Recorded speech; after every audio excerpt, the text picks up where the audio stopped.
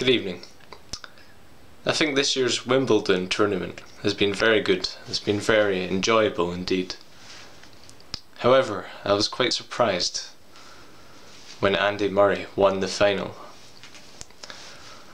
The final took place on Sunday, lasted about 4 or 5 hours,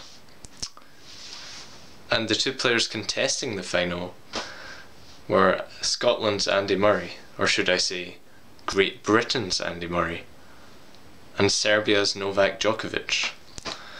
Now, Novak Djokovic is ranked first in the world, and Andy Murray is ranked second in the world.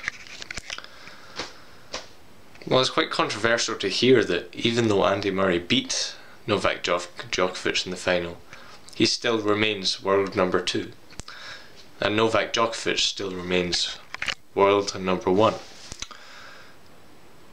But then I thought about it again, and it makes sense because Wimbledon is only one of the 4 major opens, the major titles in tennis. We have the other 3 major opens, which is the Australian Open, the French Open, and the American Open, or the US Open as some may call it.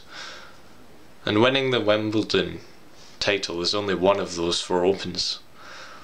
So I can see their decision when they decide to keep Andy Murray at number 2 in the world rankings. However, should he win the next Open, or the one after that, I think he can move up to number 1, ahead of Novak Djokovic. Now, I must say that Andy Murray's road to the final was magnificent. It was a true fairy tale story. I mean, he breezed through the first 3 matches fairly comfortably.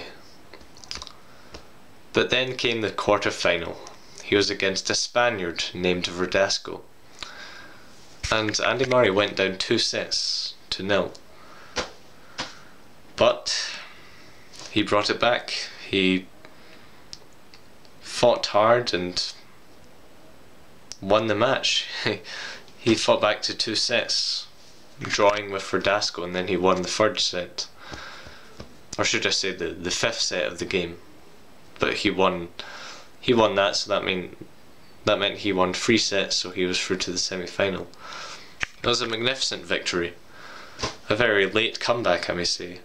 And it's interesting to note that Sir Alex Ferguson, the former Manchester United Football Club manager, was present at the match. The camera zoomed to him on a couple of occasions.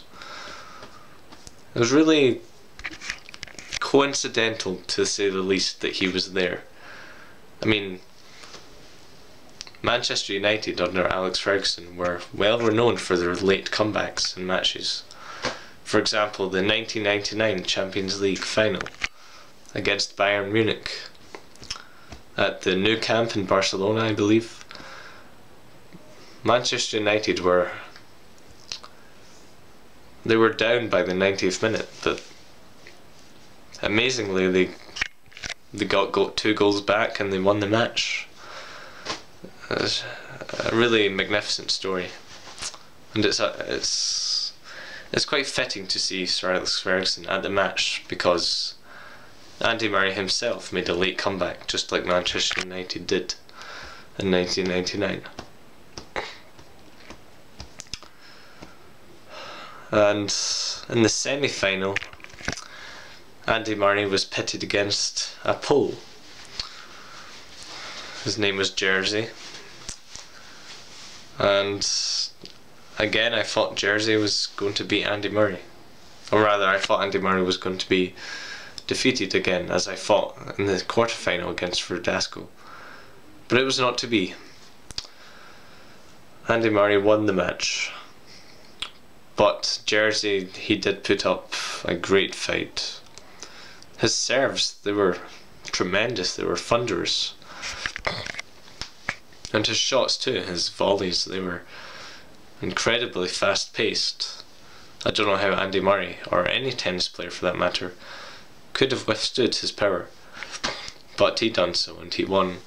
He beat Jerzy to go through to the final.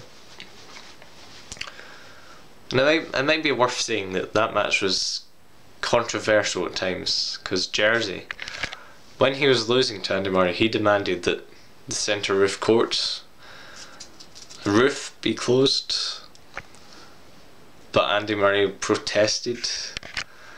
He and many others as well, I included, thought that Jersey was only using it as because he was a sore loser. He thought that closing the centre court roof could somehow raise his chances of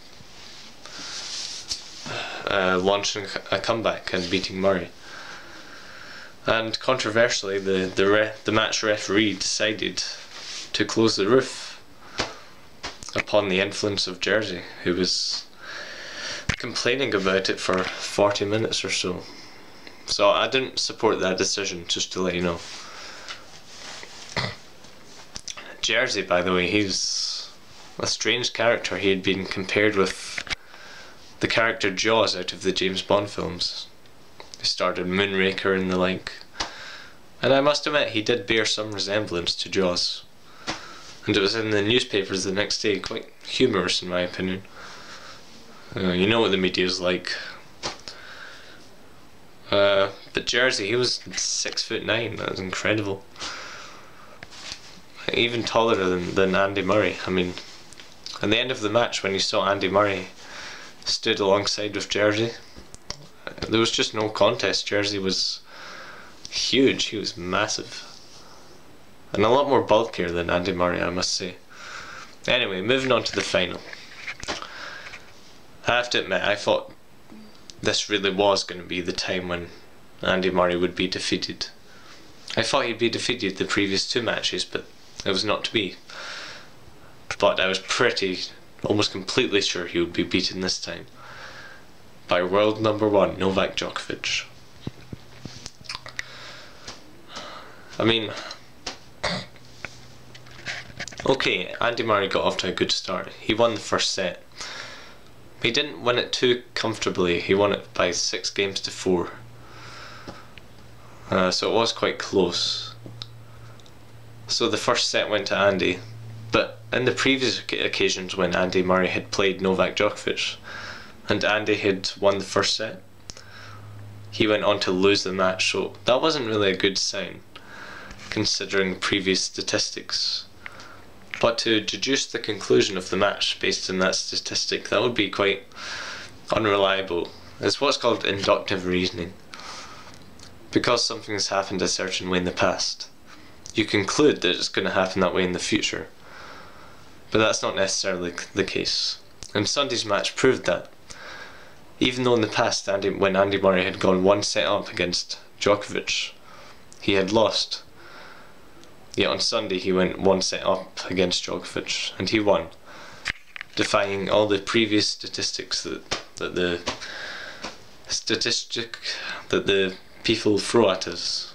Andy Murray defied the odds.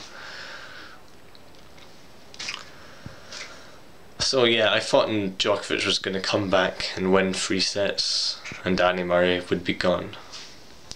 But it turned out to be completely opposite. Andy Murray went on to win all 3 sets straight.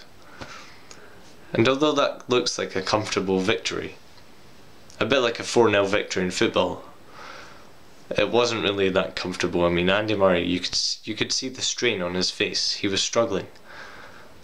Djokovic really was a good competitor to face, and we could see that in his replies, his cheeky replies. But somehow, and Andy Murray himself said this at the end of the match, somehow he scraped through and defeated Novak, much to everyone's surprise. But it was a welcome surprise, we must admit. So yeah, it was Andy Murray's first Wimbledon title. He reached the final last year against Roger Federer and lost, of course. His famous words at the end of the match were, "At least I'm closer now, I'm getting closer."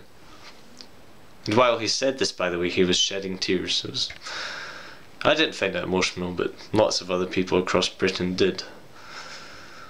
So yeah, it was a good match, for a good win for Andy, and he's only aged 26, which was fairly young for tennis players. I mean, I think Roger Federer's in his 30s. But here's a statistic for you. Novak Djokovic is only 1 week.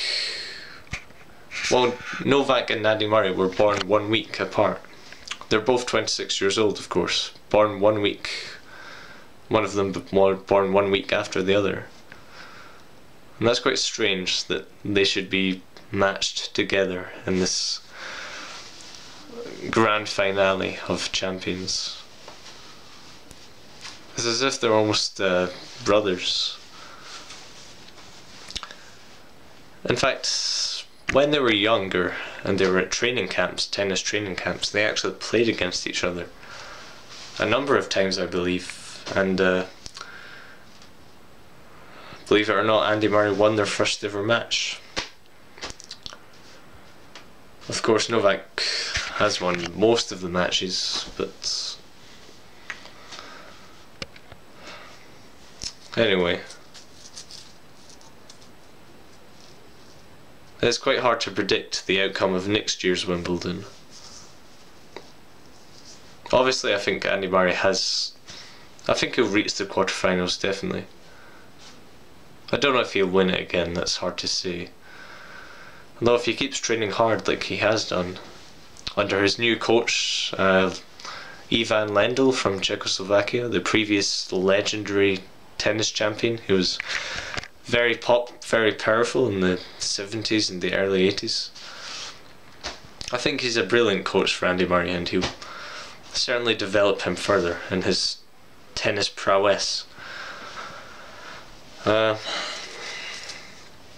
yeah, hard to predict, but Andy Murray has been he has reached the quarterfinals in the last 6 or 7 Wimbledons now, so you'd hardly see a player so consistent as that, and I think we'll see that continuing next year, definitely. So I guess we'll look forward to next year's Wimbledon, and see you guys later.